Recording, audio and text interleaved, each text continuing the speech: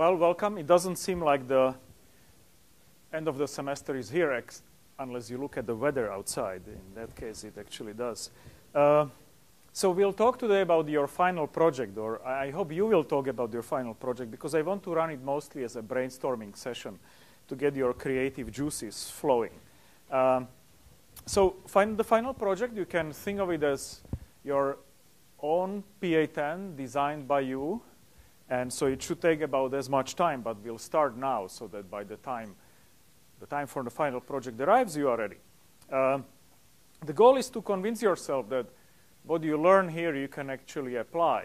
Clearly, you can do a project that we hand to you on a silver platter with a handout, mostly readable, but the real life, of course, doesn't look like that. So we want to convince you that when you encounter a problem that requires a linguistic solution, a library, a small language, you can actually think of it the right way and solve it the right way in the right amount of time. So that's instead of the final exam, of course. So during the usually scheduled time for the final exam, which comes at the brutal 8 o'clock or so this year, I think, 7:30, whatever. It's too late, on Friday, of all things. So we'll get together somewhere in Soda and have a 3-hour demo session where you'll talk to each other about your projects, comment, write sort of reviews on paper, and have pizza. And after that, maybe beer if you have an ID. So where are we? This is not quite readable, but you do see the weak granularities. So we are off the screen now still, but coming up, you will need to submit your proposal for the project, and I want to get you ready for that.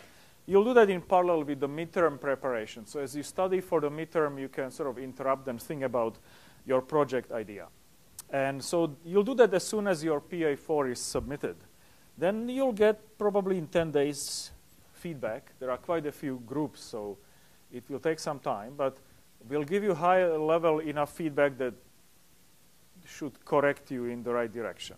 We won't worry too much about design, implementation at that point, just sort of the scope and the suitability of the idea. Then with that feedback, you are going to work out a proposal, essentially an implementation plan, so that when you start working on the project here, you actually have a plan. You sort of have a handout, your own handout that you will follow. And you have here, I don't know, essentially, you could say 3 weeks, something more than 3 weeks, minus some preparation for the final exam. One thing that you need to keep in mind also is that there will be 2 lectures with class presentations. These will be really short presentations. Don't think that, wow, great, these are really short. Short presentations are really hard to give, just because you have just 3 minutes and quite a bit of information to convey. So the last 2 lectures before the exam are your presentations.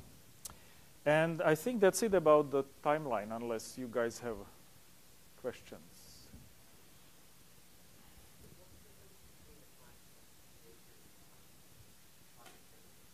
So the question is, what is the difference between class presentations and demos? So the demo is the time when you have everything implemented and running, and you are able to show the product on your laptops on some example programs. You will also have a poster on which you explain everything. That won't quite be the case at the classroom presentation. At that point, you will essentially just present the design of your language. This is the problem it solves. This is how I'm going to approach the design of the language, the implementation. Here is how my programs will look like, that sort of thing.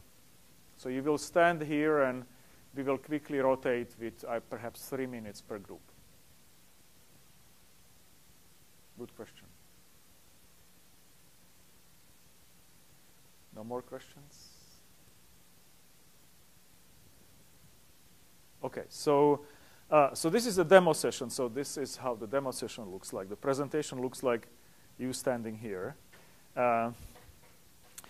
And also at that point, we'll announce the winners of the 2 contests, the parser contest and the sort of the best demo of PA9. You will build a browser in the course project, and on top of it, you'll build some interesting little program. And so that will be announced as well at that point. And the winners get yellow jerseys like in Tour de France. So at this point, I can announce the winners of the first phase of the parser contest. There is still a lot of work on the parser to be done, but this is the result of homework 4. So here is our solution. It runs in 10 seconds for some unspecified input. There are quite a few people faster than us. I'll show you just the first 3. So Aaron is there with twice as fast as our parser. Rohin is second. And Behi, are they here? Can the 3 of us stand up? Okay, perfect. Thank you. So we'll see how you do in the final project. There is much more to be done. The winner last year was 5 times as fast as our parser. And the efficiency actually comes from running on large grammars, I think, because large grammars have many non-terminals, and so many options. So an expression can be a plus and minus and perhaps 20 other alternatives. And in the current parser, for each of these alternatives, you have an edge. And so the speed up came partly from representing all these 20 edges for the 20 alternatives in a single edge. So that, of course, didn't show up in this parser since we are not doing any reasonable grammars yet. These are all toy grammars so far, but congratulations and thank you for the great job. So the final project proposal, which is something you submit just before the midterm, is finding a problem solvable with what we are learning here. So your customers could be programmers like yourself, other programmers who sort of just write a lot of code without thinking too much about it. That's not you, I hope. But also end users, web designers, you name it. I'll show you an example of a project from the last instance of 164 that is neither of these. You want to document how that problem is solved today. So you want to ideally find an example which shows that the way we do it today is impossible. It cannot go on like this. I need to create a library. I need to create a language. I need to change how things are done. You'll find an example and illustrate where the problem lies. Perhaps there is too much plumbing that should be hidden in the abstraction. Perhaps there are bugs that people do that you would like to eliminate by not letting them specify some parts of the program, but again, hiding them. Once you have that, you'll show how your small language will fix the problem. So you design the language. You show us a small example of how the language would be used. So you list your constructs and a small first hello world and then a bigger example illustrating the usage of your little language. And then you outline the implementation. Is it sort of an internal DSL embedded in your host language, in Python or in 164 or in something else? Is it a hybrid, the way regular expressions are hybridly embedded in a host language like JavaScript? Is it compiled? Are you taking your program and generating other code, which is then compiled or interpreted by other tool? Or is it interpreted? Right. So all this will be spelled out, and it's due Sunday, March 3rd.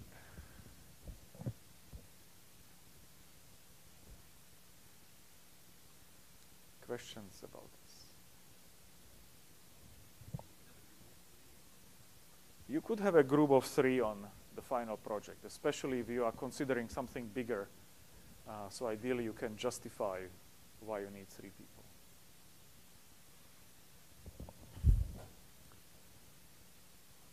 Okay, so the hardest part, of course, is finding the problem that we want to solve. So these are some fragments from an interesting article on how to do research. We are not doing research here, but we are pretty close. We are finding a problem that ideally you could get other people excited about. So whether you are entrepreneurs, researchers, or just engineers who want to do something new, the hardest part is finding a problem worth solving.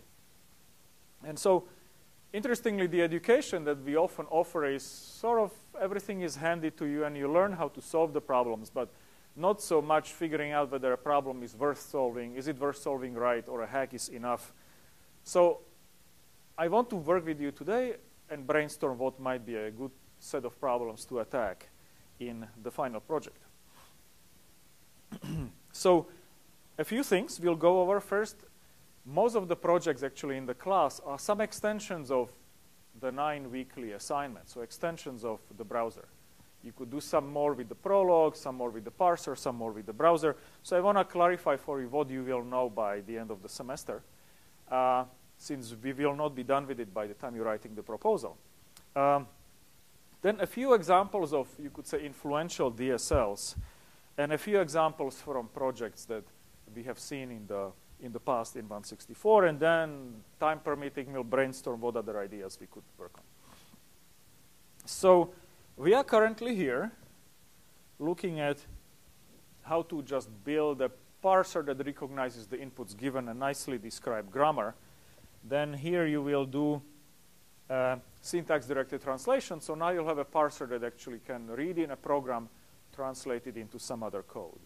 Or read in a program, build an AST, and interpret it, right? This parser here that you will build in this step is what we used here for prologue, for the 2 instances of 164. This was the thing that is sitting on the server. And here in this example, we are going to sort of catch your last bugs in the parser and write various translators, including the Google calculator.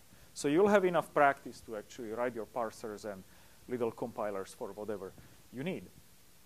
Now, in this blog here, we are going to build a browser by first building an HTML parser, so parsing HTML into a DOM, which is sort of an AST of the document, and building a layout engine that will position the boxes on the screen and render them. So now you can have your little web pages. In here, we are going to build a tiny jQuery, sort of a simple prototype of what jQuery does, so that you understand how scripting works and how you can lift the low-level operations in scripting to something declarative like jQuery. And finally, in the last step, I'll show you on the next slide, we are going to build a sort of a data flow reactive language to make programming with callbacks and events somewhat more sensible. And an interesting project could be done on extending the data flow language Rx further. So what is that language? So here is an example of doing something in JavaScript. We saw it in lecture 1, but it makes sense to go over it again. Imagine that in the browser, I have a box, a yellow box. This is not yellow, but pretend it is yellow. And now I have a mouse which I move, and the box is always going to follow the mouse with some delay. So it will be in the position of the screen where the mouse was half a second before. So that's what we want to implement. This part of the JavaScript program, this is essentially HTML, does nothing more, just draws the box on the screen, and it gives it a name. This is the name that we are going to refer to later in the program. And the program is here, and what it does, it says, well, whenever the mouse moves, right, you are adding an event listener. So you're registering a callback or an interrupt, and whenever the mouse moves, you do what? This function here is invoked. And what does this function do? It doesn't really do anything, but says invoke this function, actually this one here, 500 milliseconds later. And what will you do in that function? In that function, you will set the top and the left coordinates of the box to be what?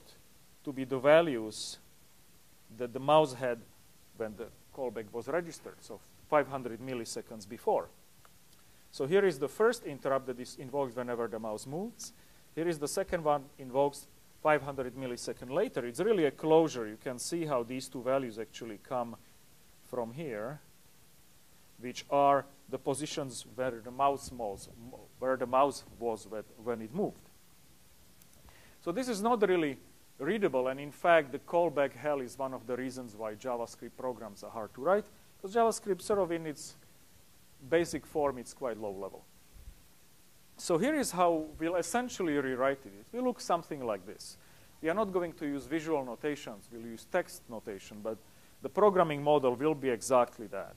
That there will be a source of events, like a mouse, that you will connect through a pipe to this div element. So you will use some addressing to find it on the page. But these events are going to be delayed, both x and y coordinates, by 500 milliseconds each. And now there is no callback. Well, deep inside in the implementation there is, but not at the level of the program at which you are writing. it all looks like values nicely flow from here to here, and the programs will be much more compact and much more readable, and therefore, hopefully, you can write better, more complex functionality because you don't get tangled up in the callback hell. So this will also allow us to implement a little bit of a push functionality. So whenever something changes on the server, it can send us the response and will display it automatically on the screen. But this will be very little, so adding a somewhat more of a push interaction, server sending stuff to you, would be a good project going on. Okay, so I want to show you two DSLs, both again connected to Berkeley in some way. The first one is Memoize.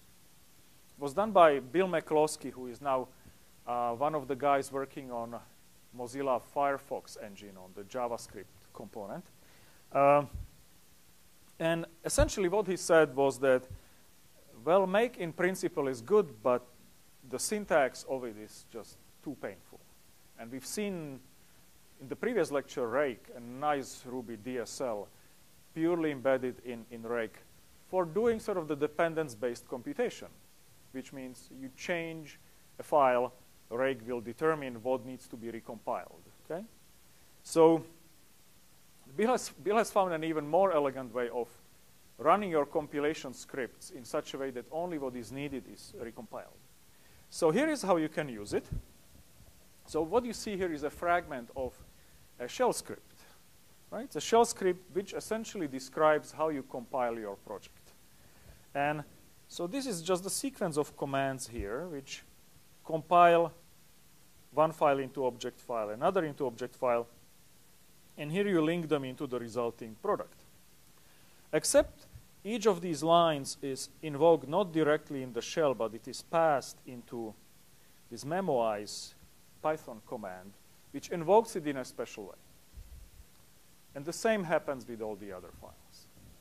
And so you see we're actually running 3 instances of Memoize. And the whole idea is that first time you run this compilation, all 3 GCC commands are invoked, of course. The second time you run it, if only this file was changed, only this compilation will happen. And of course, the linking needs to change as well because this would be a new file which results of the compilation of file2.c. Okay? So start thinking how you would implement it. What goes into this memoize.py file? Here is another way how you can run it. You run it here directly from a Python script.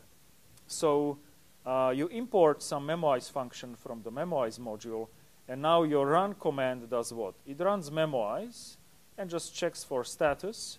And here you have your essentially compilation commands that they compile something and eventually they do some sort of linking. This is in OCaml, another language, which doesn't matter. And again, the same thing happened, that this is executed each time, but whether this command is run or not depends whether the source file has been changed.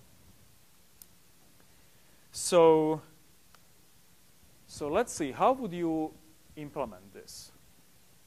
So the goal, again, is to execute your script again and again, but suppress those compilations, those steps that don't need to happen.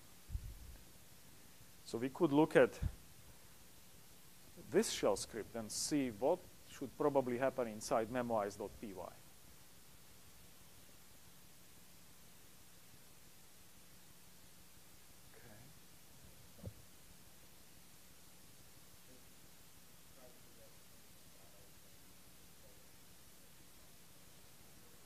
So it should try to figure out what files we want to read, right? Okay. And maybe find the information about it, whether it has changed since last time or not. Okay. Or use some hash map to look at the content of the file and check whether it has changed by computing the hash. Well, okay. So that's essentially what happens. What do we need to do now? Number one, how do we find out which files these are?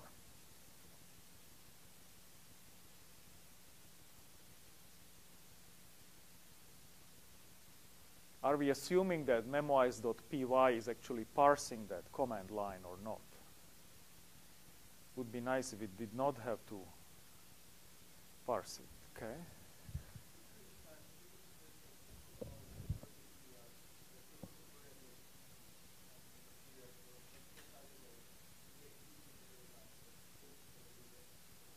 So that's indeed the key trick here, that Memoize for the first time is going to run that GCC command.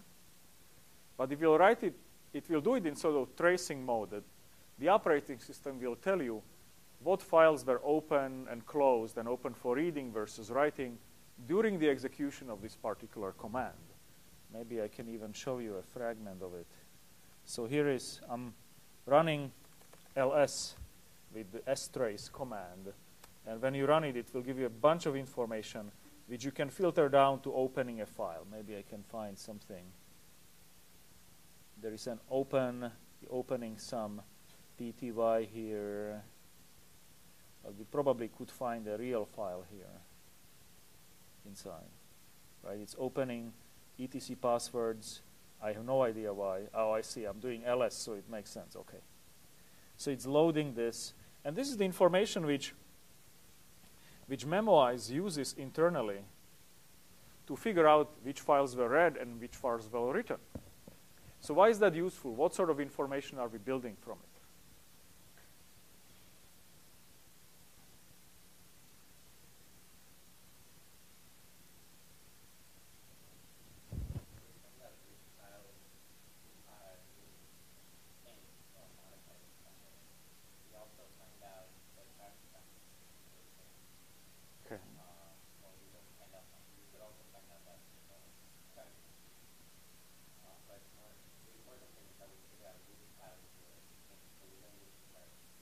Okay, so exactly. So we'll take this command, we'll run it in the tracing mode, and we'll discover for this that whenever we do it, we are reading file 1, reading file 2, reading file 3. Remember that the compilation doesn't only read file1.c, it reads a bunch of header files and whatever else, which when modified, you should also rerun this compilation.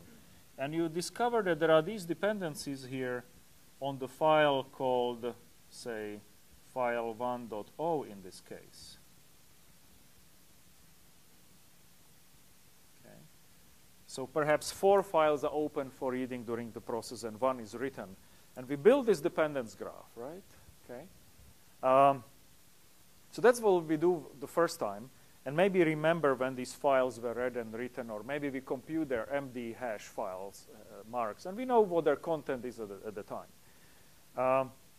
So imagine none of these files here that we read has been changed when we run that script again.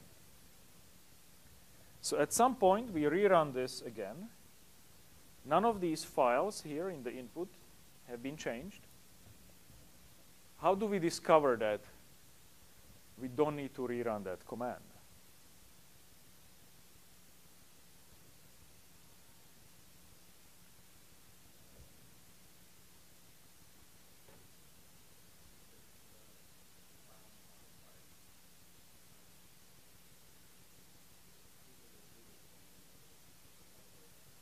Right, so we look at the times tab or the MD hash to see whether they have changed.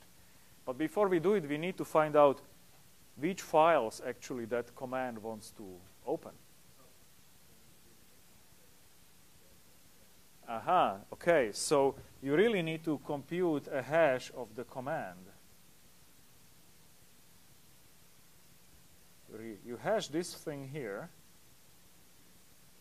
because you do not want to build a parser of the command line. The command lines come in a million different formats, and it would be too difficult to parse it and figure, oh, you're reading this file. Plus, header files are read implicitly rather than being specified in the command line, so you cannot rely on it. And you don't want to run the command again just to discover what it would read and somehow kill it in the middle. So you really need to look at this command, give it a unique ID, and assume, of course, there are some assumptions that if you run this command again in the future, it will do the same thing, which means essentially follow this dependence graph, read this, read this, read this, read this, and output that. Under that assumption, you don't have to understand this command at all. You just look at it hash. The hash will lead you to the dependence graph, which will tell you, check if any of these have changed. If not, you can skip it. Isn't this beautiful? It's so dumb. In the implementation, okay, it's so clever because the implementation can be dumb. It can just essentially hash the command line run the trace, build the dependence graph, okay? And then next time just check whether these input files have changed.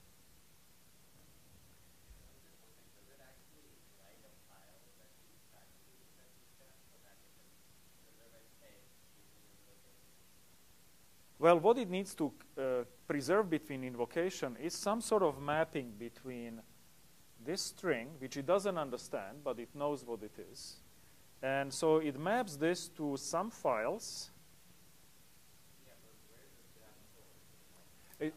Right. So Memoize would have some database where that is stored. Right.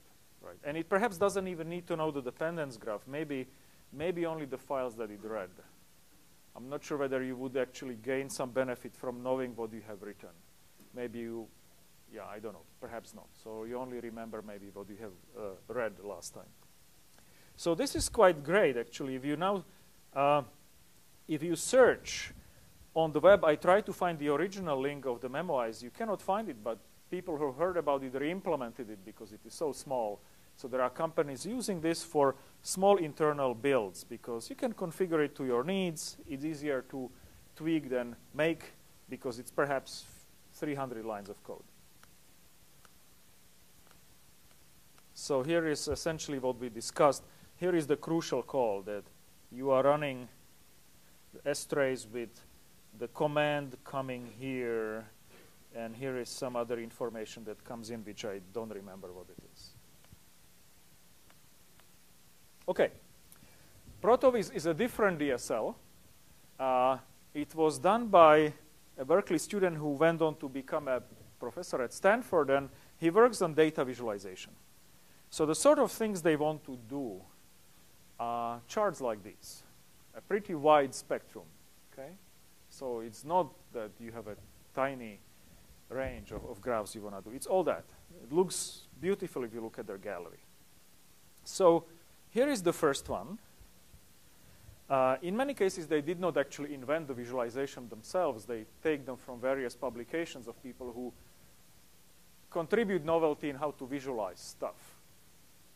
And so this is some nice visualization of merge sort. So I let you stare at it to see whether you can understand what actually is the meaning of these lines.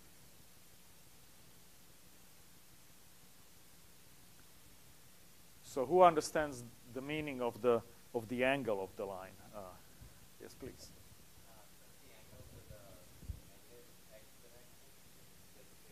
Go. Uh-huh. Right. So the smaller the number, the more to the left it's leaning, right? And the number that is a median happens to be going straight up. Okay? And so the array is sorted when you see what you see in the bottom line, that none of the lines cross. If they cross, then you have two values that are not sorted yet. And initially, everything is unsorted, and as you start merging, see, you merge in this step, presumably this and that. And so these two arrays now become sorted. And I assume you merge this, and you maybe merge these three, I don't know.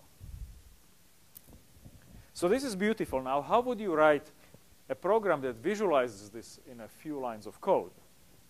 And now, perhaps it's not the best DSL, but it is compact. So let's see if we can understand what they do. So let's first just focus on this part. This one is easy. It's all in JavaScript, of course. There is a small JavaScript library. Well, maybe not so small.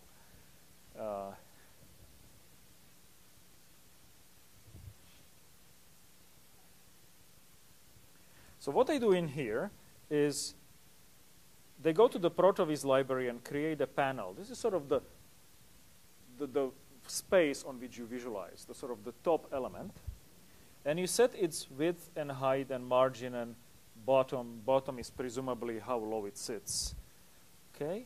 And you also supply the data that needs to be visualized. And how do you do that? You actually call the special merge sort routine that gets the original data.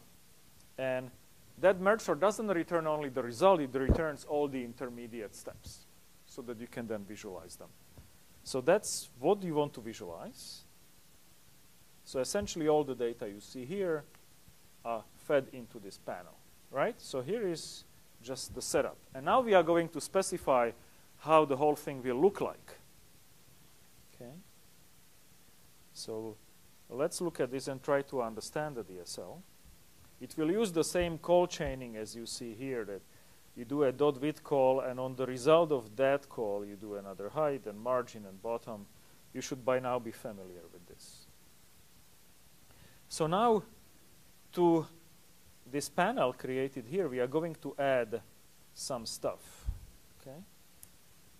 So let's see if we can understand what happens there.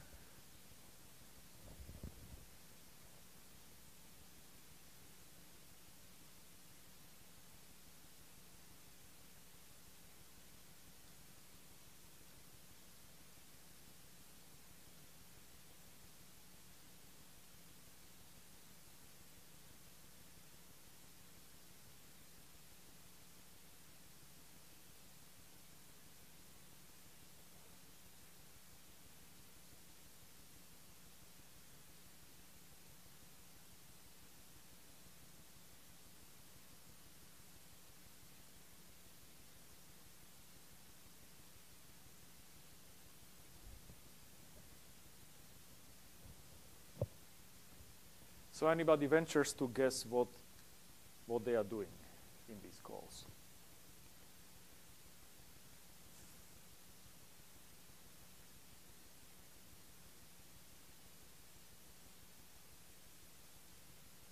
That's fine. I don't claim I understand everything. We would need to go into the manual to understand it. But the point is that a well-designed language should be self-explanatory. So let's see how close they got.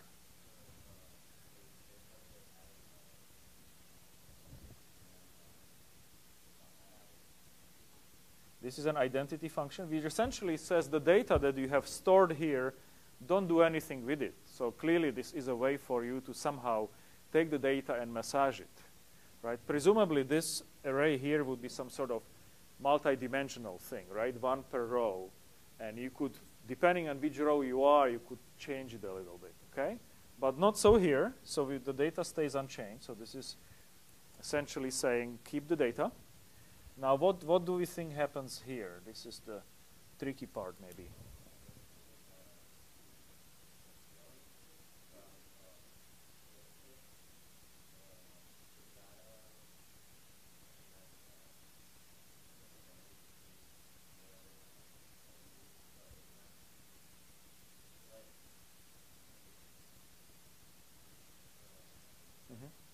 So I think the scaling, let's see, let's understand this part first. I think it will be easier to understand the, okay, so let's try to understand the wedge.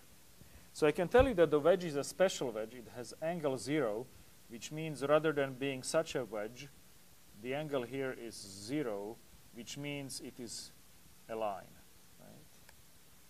So the wedges that are created here are actually the lines that you are drawing, the grass, okay? So here we are adding one line. It has some length, okay? So this is 30. Bottom is right here. Angle is 0, so it's not a wedge, but a line. And start angle presumably is this part here. And that start angle is somehow computed from what? From the data point, right? So if the data point is small, you scale it more to the left in a linear fashion. So there is a library for scaling. And here is some sort of a range. You're scaling it between this number and that number. Okay? And then you set its color. So this somehow happens inside the library on each data point in this two-dimensional matrix. You don't actually refer to the data point, but you can specify how it will be scaled.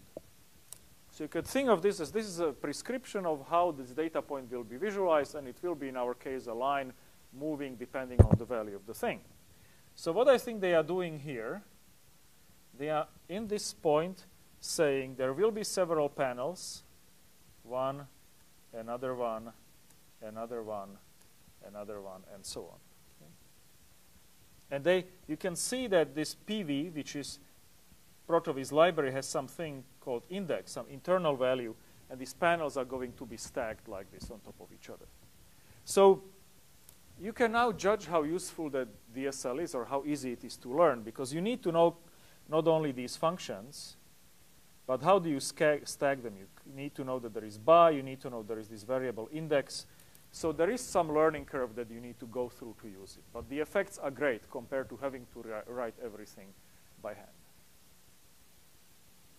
So what changes would you make to this library in order to make it easier to use? Do you have any suggestions of how to simplify that?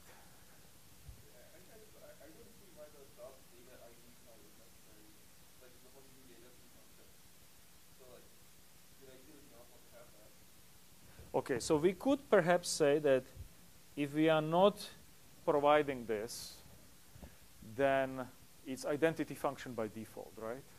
You could do that, okay.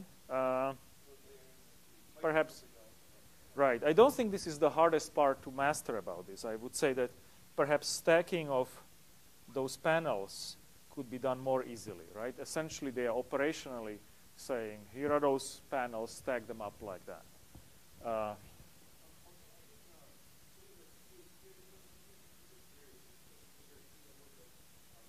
Uh-huh.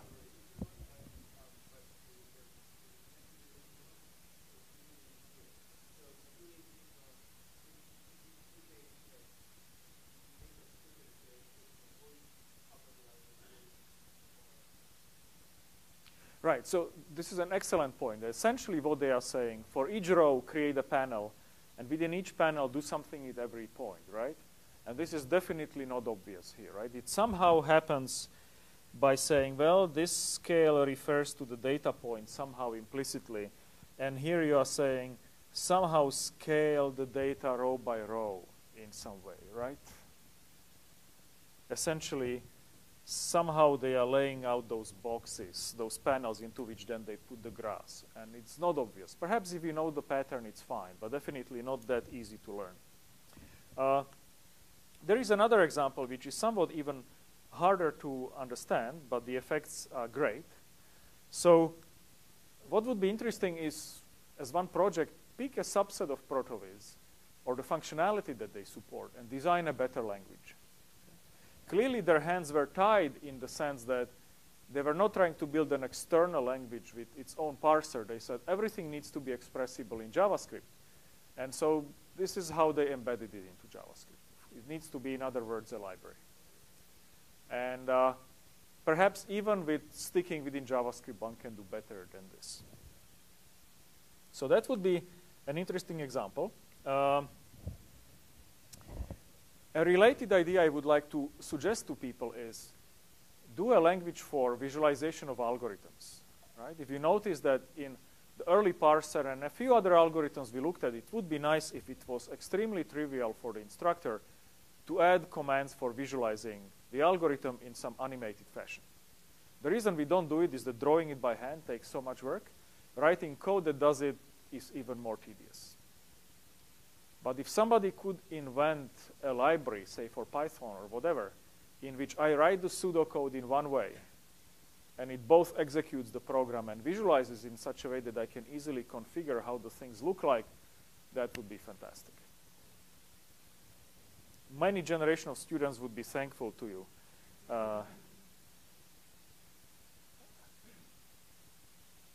Okay, so here is an example of how a language would help in CS164, just visualizing algorithms.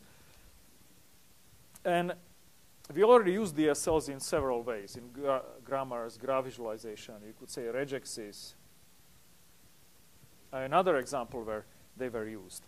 What would be handy is you had to do the desugaring in a painful way. So a DSL for tree rewriting would be nice. Debuggers for grammars.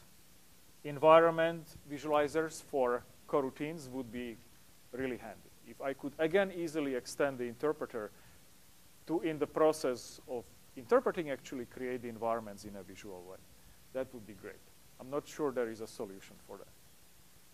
Now, this may be a good point to look at back at homework 1, where we ask you to identify the pain points in building the grease monkey visualization. The reason for that exercise was to sort of reflect on how you program and where things go wrong, but also to suggest ideas for how things could be fixed. So can we go through some of these now and see whether the solutions would be something from 164? Maybe the solution is not within the scope of the course. So do people want to suggest what the pain points were for them?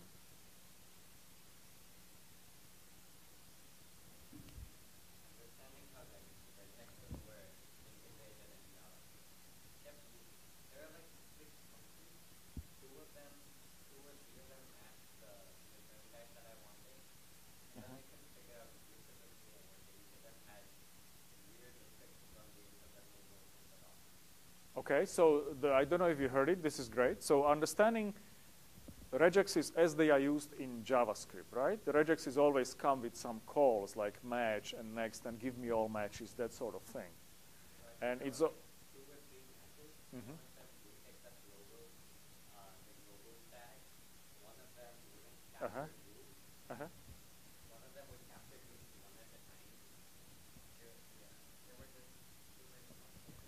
So clearly one solution is to just design that API for regexes in JavaScript better in a more understandable way.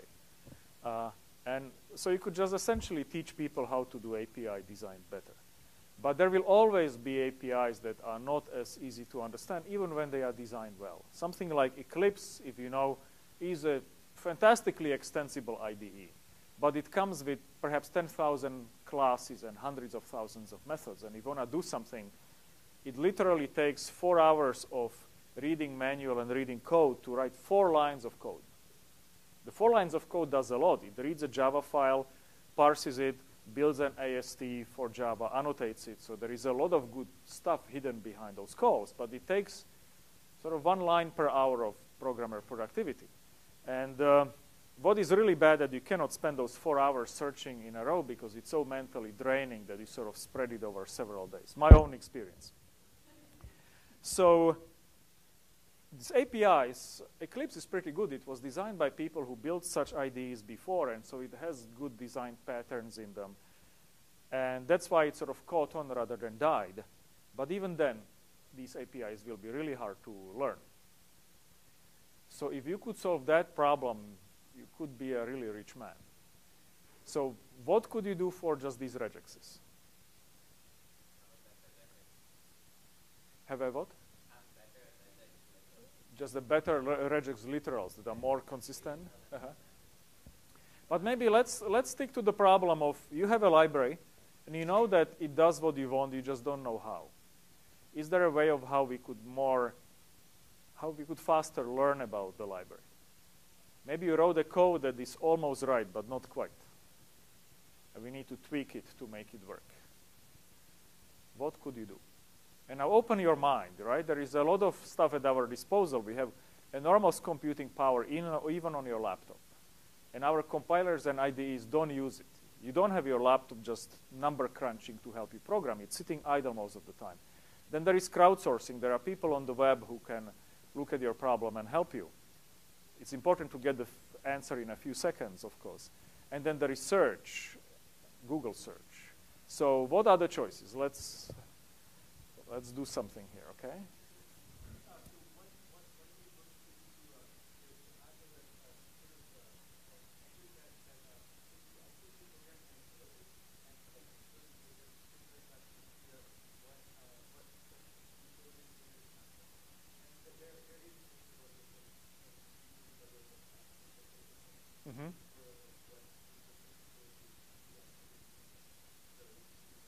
Okay.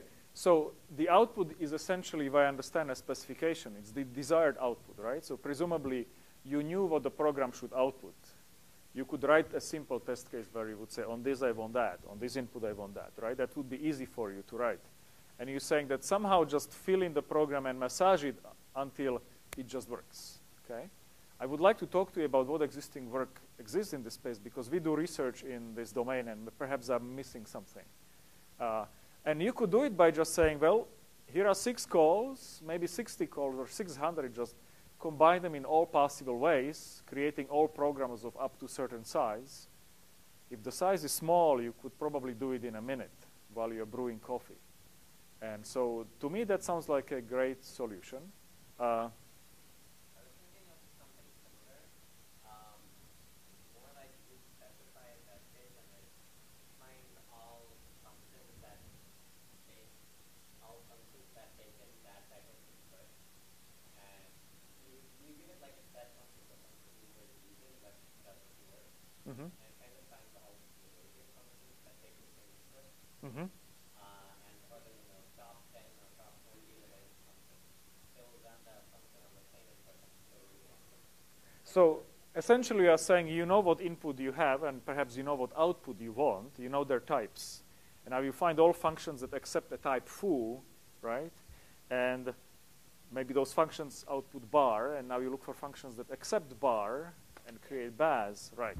So this is a tool we built, and it sort of works in many cases. Where it breaks down is that, well, in JavaScript or Python, which are dynamically typed languages, you don't have static annotation, so you know nothing about the function. As far as you can tell, at compile time, you know, well, any object could go in. Even for statically typed languages like Java, which we looked at, there are these extremely abused types like strings, which you can represent, use integers, dates, social security numbers, and almost any function takes a string. So a string is not discriminative enough to distinguish between how you can connect those functions.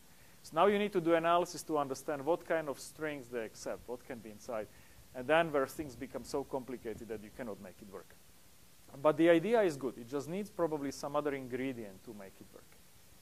So I was thinking something also like the PageRank algorithm for the group somehow can modify somehow so that it can get a graph of related functions to the one you're already using. So it also takes what the functions you are currently using as an input, and based on that, it selects a few other functions.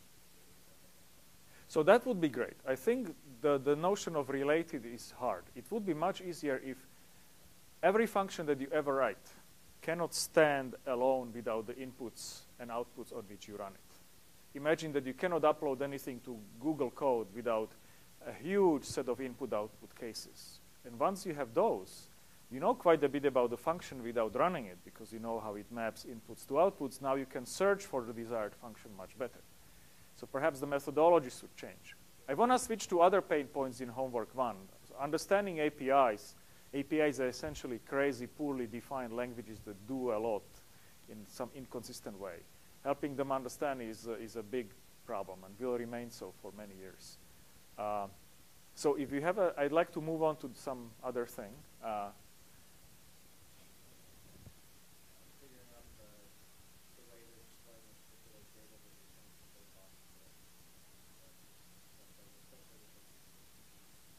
Oh, so web scraping. Okay, so you're referring to the problem of we see a web page, and you know that somewhere there is the data that you want, and you would like to specify what, or maybe what problem are you referring to? Writing a regular expression that matches just the right thing? Uh-huh. Uh-huh.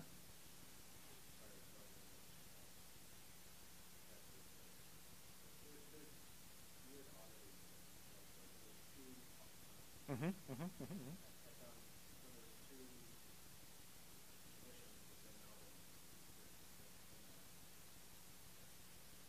Okay, and so you would like to have a way of maybe learning regular expressions that work correctly and can handle all the corner cases that you mentioned, such as multiple artists with the same name, or 0 albums, or any of that kind, okay?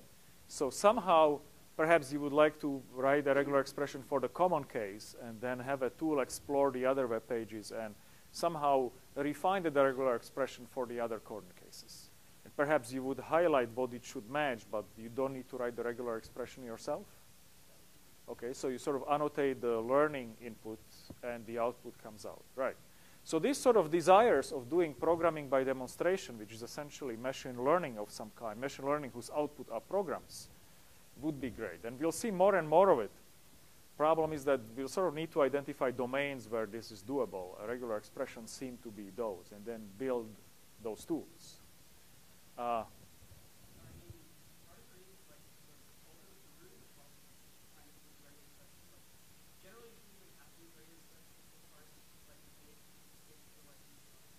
uh-huh.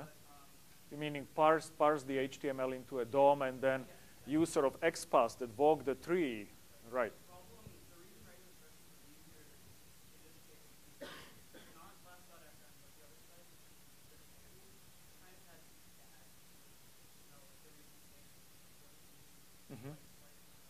Mm-hmm. Uh-huh. I see. So the problem was that the web page used tables which, when parsed into a tree, didn't look like a table, or maybe not regular, right? Maybe the columns were not aligned or something, right?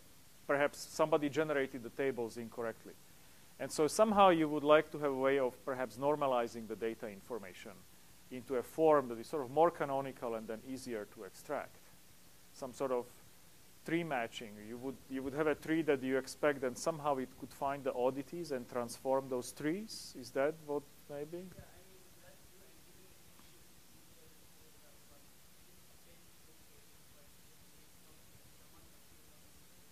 Yeah, uh-huh, uh-huh.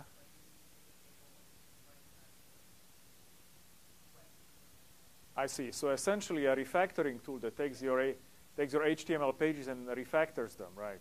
Well, the challenge, this would be great and maybe not so hard, except the challenge is that most of these pages are generated from templates. They may have PHP code that dynamically prints those pages. So you would need to go into that PHP code and change that so that when that is executed, it generates a sensible modern HTML page. So you sort of need to go to the meta level and fix the code generator. And that's harder, but it is a cool problem to understand a program and see whether it's printing HTML correctly. Other pain points from homework 1. What else took a lot of time?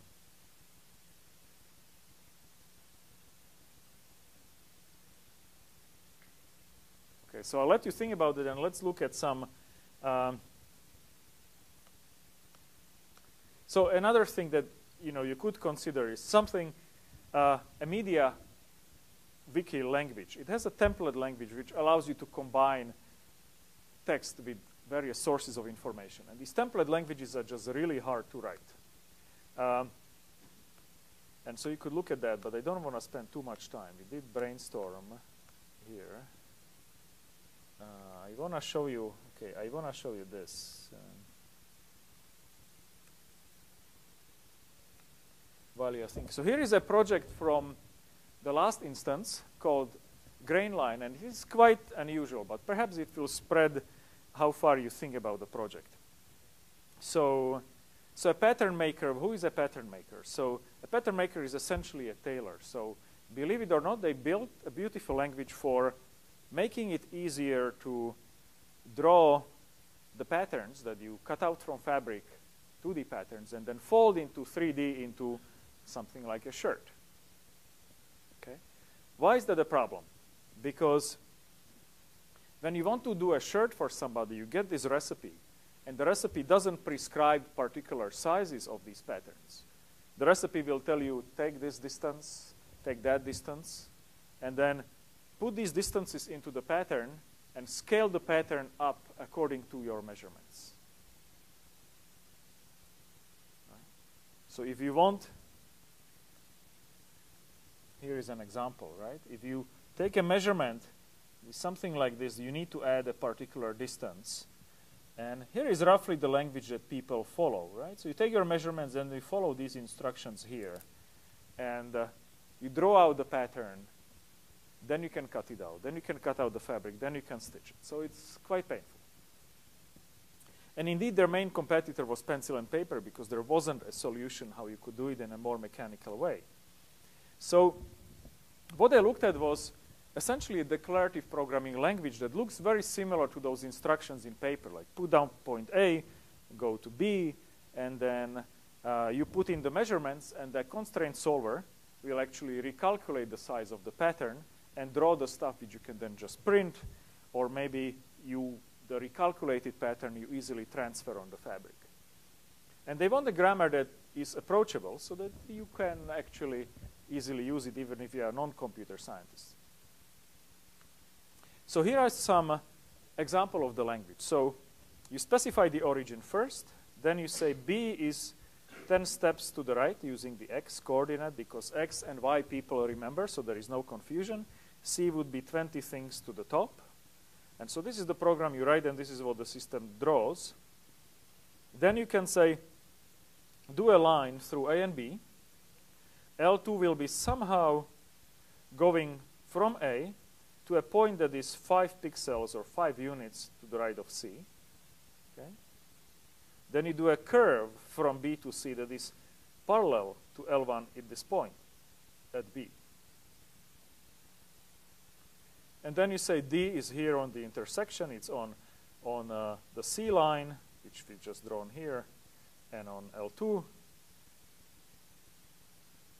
Now you can even define a function if you want. But D is the intersection here. And now I think you can specify the pattern after you've drawn everything. And this is the final product which the tool outputs.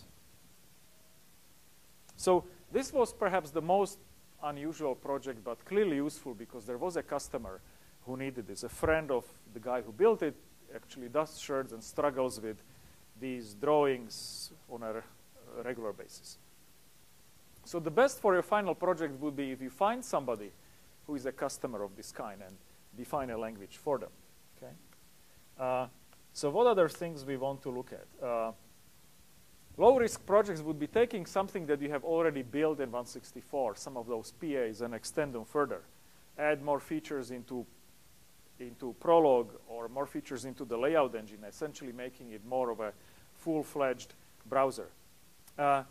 Another class of things that you may want to do is extend some existing DSL. So jQuery, for example, has an architecture for plugins.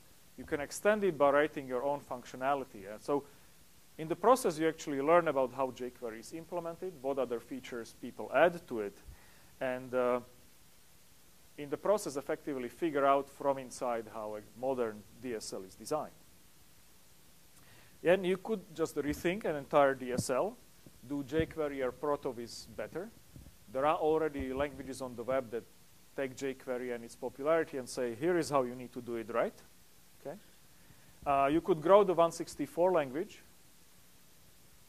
There are various features that other languages have that 164 doesn't. For example, it's not so easy to embed a language in it because the syntax is not as flexible as in Ruby. So adding that would be fun.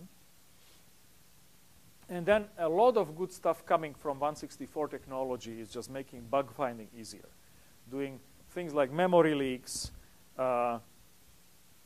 generating interface programs, for example.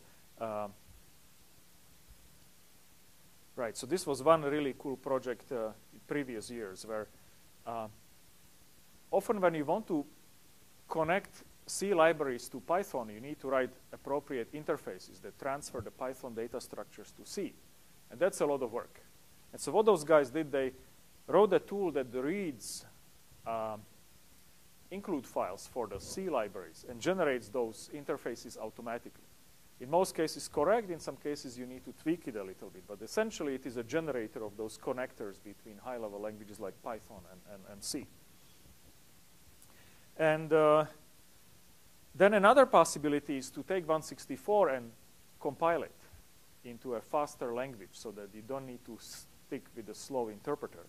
You probably cannot do it for the entire 164 really well, but for some common patterns in it, you could do a really good job. You could translate it to a language that is essentially still dynamic, like Python, but has much faster interpreter. So you go from 164, say, to Python, but not through interpreter, but through compilation. And so you could probably get a factor of 10 or maybe 50 over speed up that way.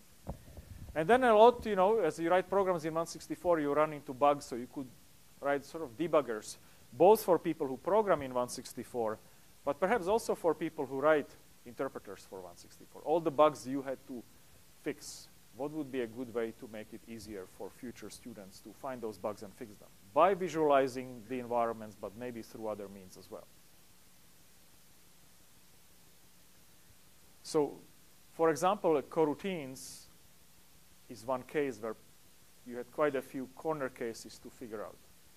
Can anybody think of a tool that would make it easier to debug those interpreters?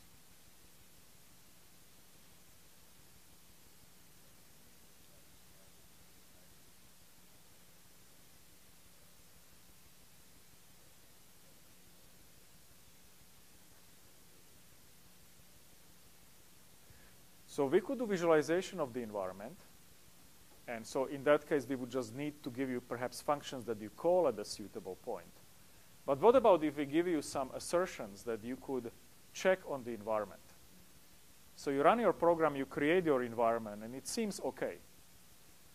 But perhaps there are broken links in it and other bad things that you only discover when you actually run the program on the suitable input. But the broken thing in the environment may already be there. For example, your environment is always broken, but you never notice until you find the right test. So if we give you tools that walk through the environment and check for consistencies or inconsistencies, right, that might be useful. So could we do it, for example, by everybody in the class publishes their environment on the web, on our server, and then we somehow cross-check them against each other. So perhaps we give you a program and a set of points at which you print out your environment, and at that point, all the environments from all the students would be somehow automatically compared. And if you differ, you realize, oh, I'm doing something wrong. So this is sort of an example where the server and the abundance of cycles and the fact that there are many of you could be used for better debugging. And it models the sort of programming that we will see in the future more and more, the fact that the internet puts all the programmers together.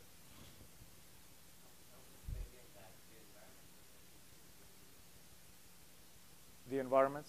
The environment need not be the same unless the students actually really go to print out the environment correctly. Mm-hmm. I'm sure we represented it in different ways. So the environment may not be different. They could be completely different logically in the program, and then they could be printed differently, right? So we could perhaps normalize printing, but still not the representation. But with enough students, you will probably find an environment that looks like yours, or looks mostly like yours except for one point, which might be your bug. And so this way, you could perhaps do debugging faster. Any other ideas on how we could help debugging the first 3 projects? Perhaps we could do what we did one point manually, essentially give you a sequence of steps that the solution needs to go through for Prolog. Perhaps we could let you query our reference solution on the server, and you compare yourself whether you generate the same trace as our solution does. This would not be useful only in the context of the class, because you may want to debug your programs in the future in the same way. Imagine you have a large, complex program that is working correctly. At that point, you may want to record all the traces that it generates at suitable program points. And now when a bug shows up, or even before it shows up, you nightly run the program in which you have, in the meantime, made changes and compare it against those stored traces. If things differ, all of a sudden you have a suspicion that there is a bug. So again, an example of testing that will likely happen in the future, because we will have the cycles to do it. And we don't do it yet. So this is all open as your project in the class. So I don't have more to say. This is all. But if you guys want to come down, we can officially stop now. If you want to come down and suggest your ideas for project, we can talk more and see whether they are suitable or not. Thank you.